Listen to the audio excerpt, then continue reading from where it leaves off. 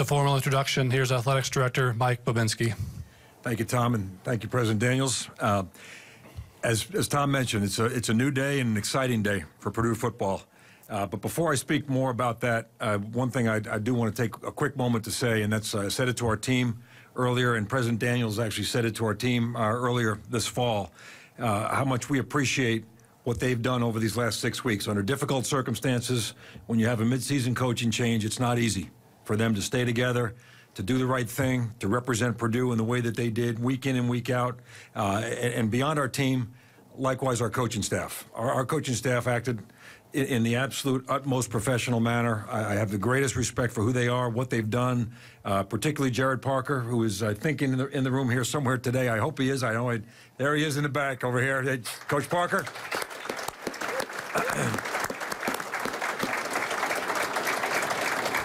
We placed that group of men in a difficult set of circumstances, but they more than lived up to their obligations and their commitments as professionals, as teachers, as coaches, as leaders of young men, and I really appreciate that. Purdue appreciates that in every way.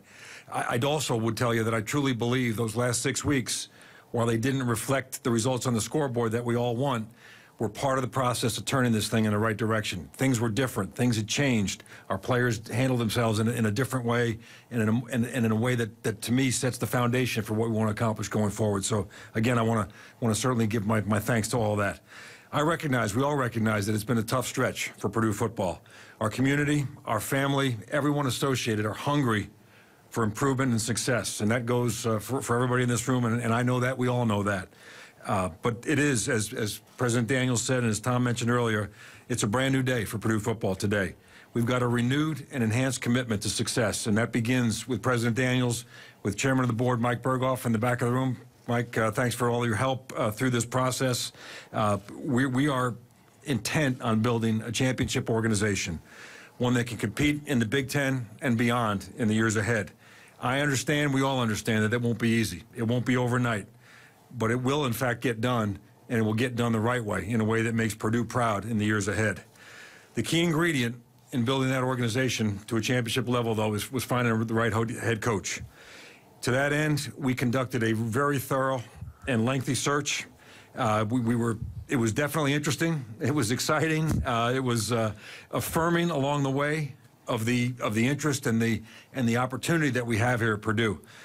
You know, as the process unfolded, there were certain characteristics, though, that were non-negotiables for us.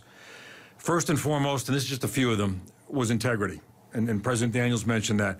We want an ethical leader, somebody who at all times will treat his players, treat his staff, treat everyone around them in the right way, and make every effort to do the right thing when people are looking or not.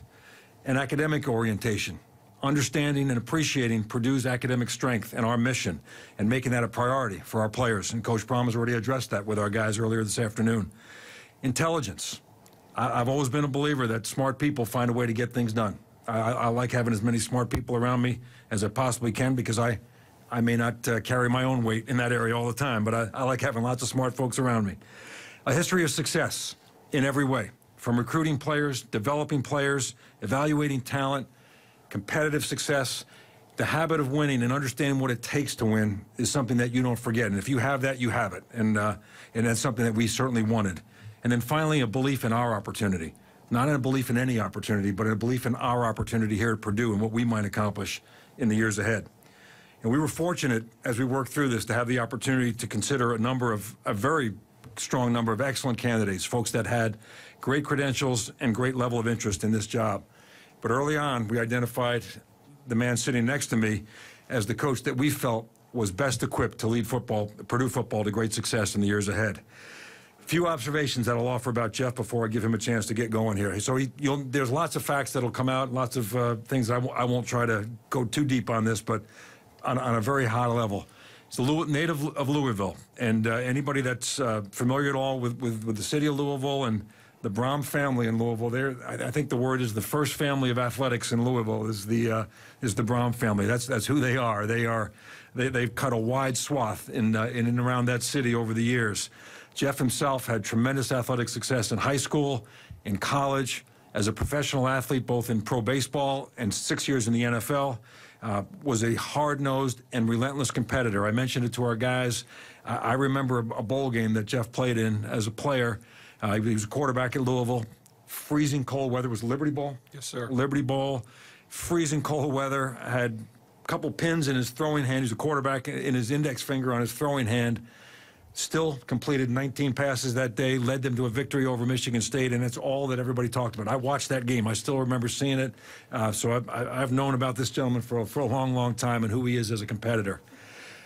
A high-integrity individual, someone who's respected by his players, his staff, and literally everyone that I spoke to. I could not find somebody to tell me anything other than the highest level of praise and respect for how this gentleman carries himself each and every day. As a head coach, back-to-back conference championships, 3 consecutive bowl games in 3 seasons, and a 30-10 overall record. By my Long Island, Longwood High School math, that's 75% winning percentage. That's pretty strong by anybody's estimation. Considered to be one of the very top offensive minds in college football today, and one of the very best developers of quarterbacks, which takes us back to some great days in Purdue history. The results are there to back that up. He plays an exciting, aggressive, productive brand of offensive football that's all his own. It isn't somebody else's system. It's Jeff Brohm's system, and one that he's put together by borrowing the very best ideas and concepts from around the game of football, and that's a great testament to who he is as a coach. And then finally, a tremendous family man. He mentioned it to our team earlier, and I would tell you this, in our final conversation with Jeff, as we were getting this thing to what I was certainly hoping was the finish line, the last question he asked of us was, hey, I need to know that it's okay if my family is part of this, if they're around, because they matter to me. And President Daniels, before I could answer, President Daniels said, we wouldn't have it any other way.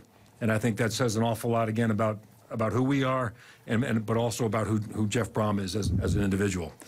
So without any further ado, it's my great pleasure to introduce Purdue's new head football coach and welcome Jeff, his wife Jennifer, who's over here, his son Brady, who's in the third row over here, and his very shy daughter Brooke to the Purdue family. So, Coach Jeff Brohm, welcome to Purdue.